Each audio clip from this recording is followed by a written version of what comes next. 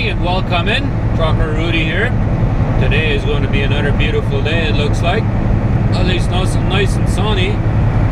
We'll see how warm it gets today, but anyways, making my way down to Columbus, Ohio right now. I got another 800 miles to go, which we won't make it there today, but we're supposed to be there tomorrow morning at 7 a.m. But since I got held up yesterday so much at the border, I won't be able to make it there on time for 7 a.m. I don't think so.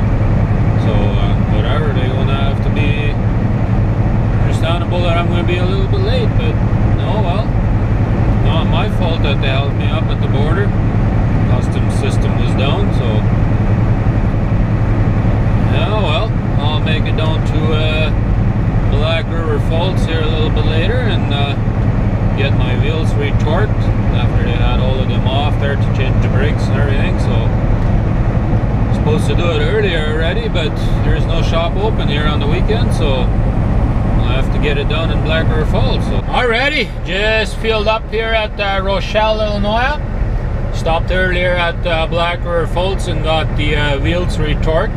I was really happy I did that, although they were a little more expensive than other places usually are, but I had to get it done, and I was happy I did, because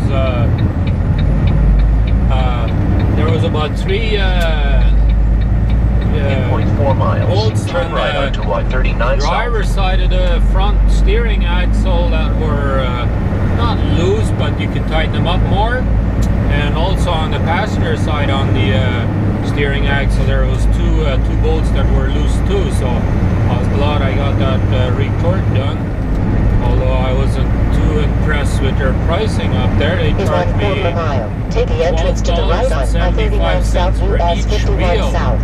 So that cost me a grand total of 76 bucks, you know, plus tax. So take the entrance to the right on I-39 South US 51 South. Turn right onto I-39 South.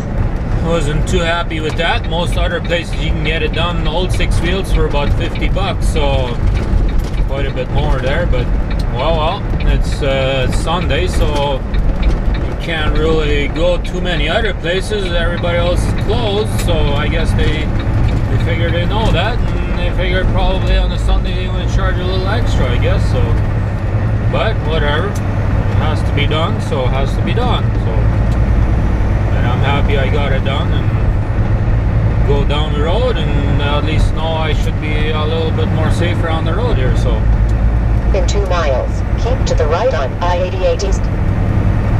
Well, I went down to Rochelle here because the fuel is usually a lot cheaper up here in Rochelle than it is in South Deloitte or anywhere else, so that's one of the reasons I go here. And plus I don't really Continue like 1.8 miles, then take exit 97A on the right to I-88 East. I don't really like going down that I-90 there into Chicago, because they got that 32 miles under construction, and that's not too much fun going through there with 45-mile-an-hour speed limit through there. So I go up to 88 here and go through Chicago that way. So anyways, we'll see what happens.